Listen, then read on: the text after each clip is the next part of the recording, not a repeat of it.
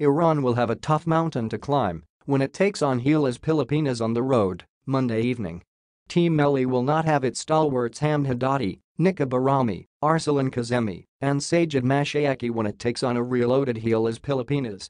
The development was confirmed by Iran head coach Mehran Shahintab. Nikkah is living in the United States, he couldn't come.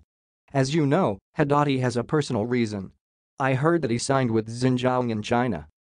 Reports have surfaced that Haddadi is disgruntled with the way the Iranian Basketball Federation handled his groin injury during the fourth window. Bahrami is averaging 14.4 points, 6.2 assists, and 4.8 rebounds in 5 games played in the qualifiers. Haddadi, on the other hand, had norms of 13.4 points and 9.6 rebounds. Also out are Kazemi, a 6'7" big man who averaged 9.4 rebounds and 7.1 points so far, and lead guard Mashayekhi, who has norms of 11.3 points, 4.3 rebounds, and 2.1 steals per outing. Still, Shahintab is looking to make the most with the cards dealt on them.